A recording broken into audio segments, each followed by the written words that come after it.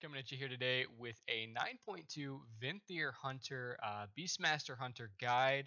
This is kind of a supplement to my previous BM guide. That one really covered Night Fae primarily. It didn't seem like Venthyr was really going to be playable, and it still is the case that Venthyr is less damage overall. However, don't turn away yet.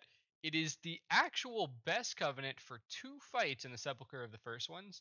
So for that reason, I thought I'd make this supplement and kind of come out with a little bit of an additional kind of information, a buffer, in case you're looking to progress on Halondrus, for instance, or Dausugne.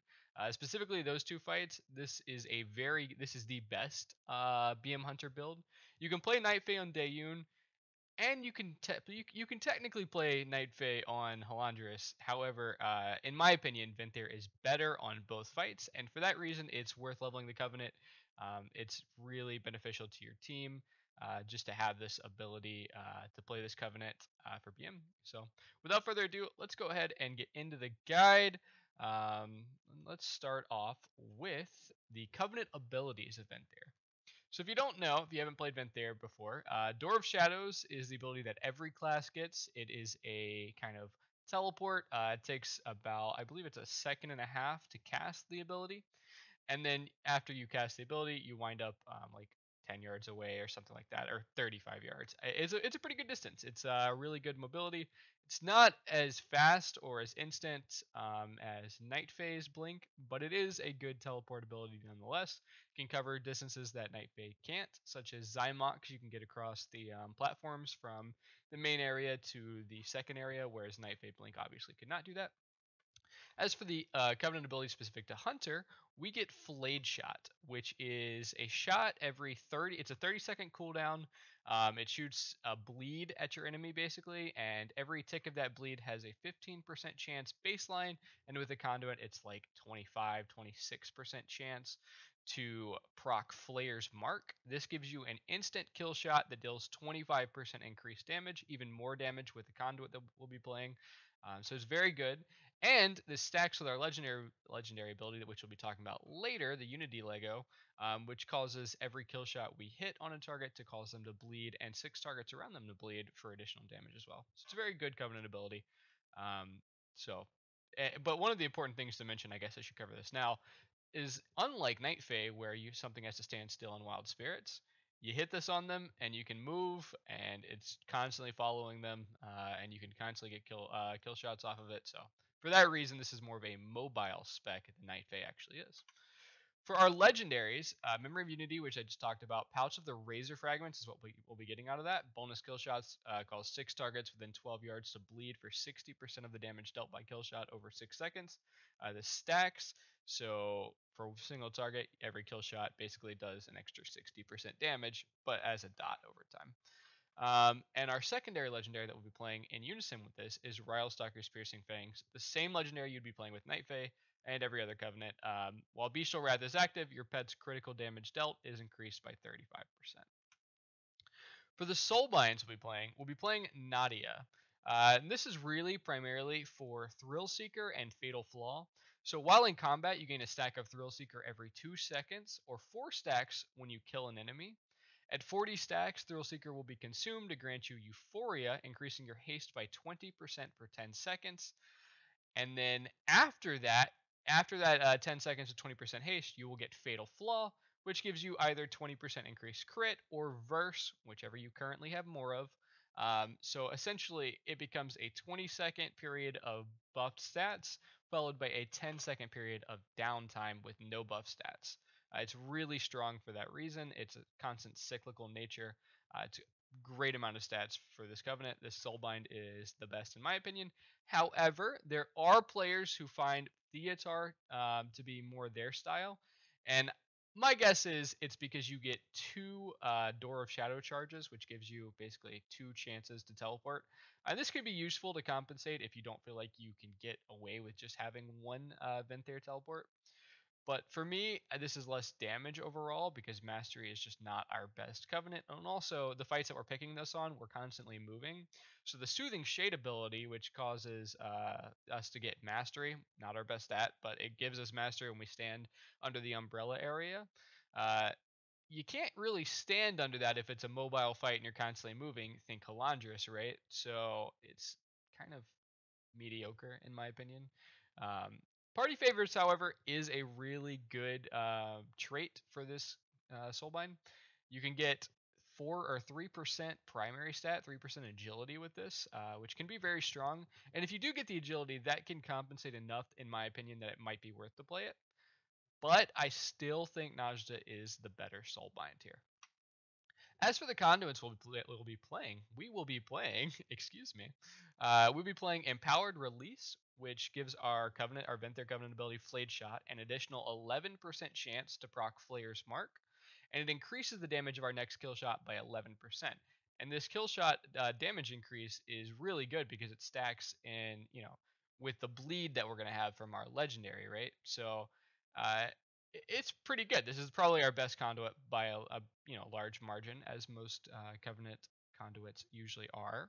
But this is the one that I would focus over everything else. After that, you want to go with one with the Beast, which increases all damage you and your pet deal while in Bestial Wrath by 7%. That's a lot of damage. Where I think we have like 50 to 60% uptime with Bestial Wrath, and even more really if we're playing, and what we should be playing, our third potency conduit, Ferocious Appetite, which gives kill command critical hits. Uh, Basically, they will reduce the cooldown of Aspect of the Wild by 3.6 seconds per crit. So you run 2 pets, right? So every time kill command crits, 7.2 seconds of cooldown reduction on Aspect of the Wild. Extremely strong conduit. Aspect of the Wild is a 2-minute cooldown. You're going to be kill commanding multiple times. You can have a really, really high uptime on Aspect of the Wild by doing this. So moving on, though, let's move on to our talents. We're going to be playing Animal Companion for our second pet. Scent of Blood for the extra barb shots. Helps us keep Frenzy up, gives us more crit, lets us crit on kill command, lets us crit on kill shots. All these things are very synergetic. Natural Mending after that. This is just a good ability. This is our only real defensive if we're playing like a leech pet. So you can play the 3-minute 20% DR with a tank pet, but Natural Mending is our best. There's really no other good options in this row for rating. For M+, you can play Trailblazer or Camouflage. That's up to you. After that, you want to play Thrill of the Hunt. This every stack of Frenzy gives us 3% crit. Very, very strong.